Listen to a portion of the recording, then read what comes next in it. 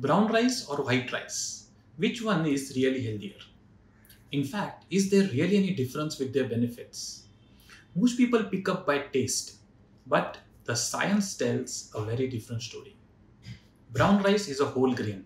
It keeps its bran and germ, the nutrient-rich parts, stripped away from white rice during polishing. That one difference changes everything.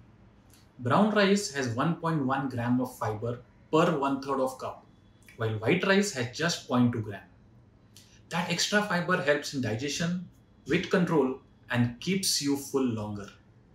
It also packs 140% more magnesium and higher levels of B vitamins like niacin and B6, crucial for metabolism and your heart.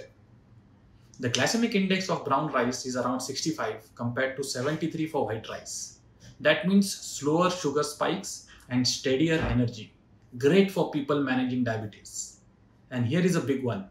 Studies show eating white rice often increases the risk of type 2 diabetes by up to 16%, while brown rice lowers it by 13%. Also, brown rice even brings more antioxidants and minerals like potassium and magnesium, all essential for long-term health.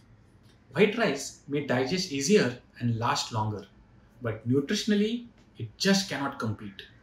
So next time you reach for rice, remember, the closer it is to nature, the better it is for you. If you found this helpful, share the video. Someone else might need to hear it.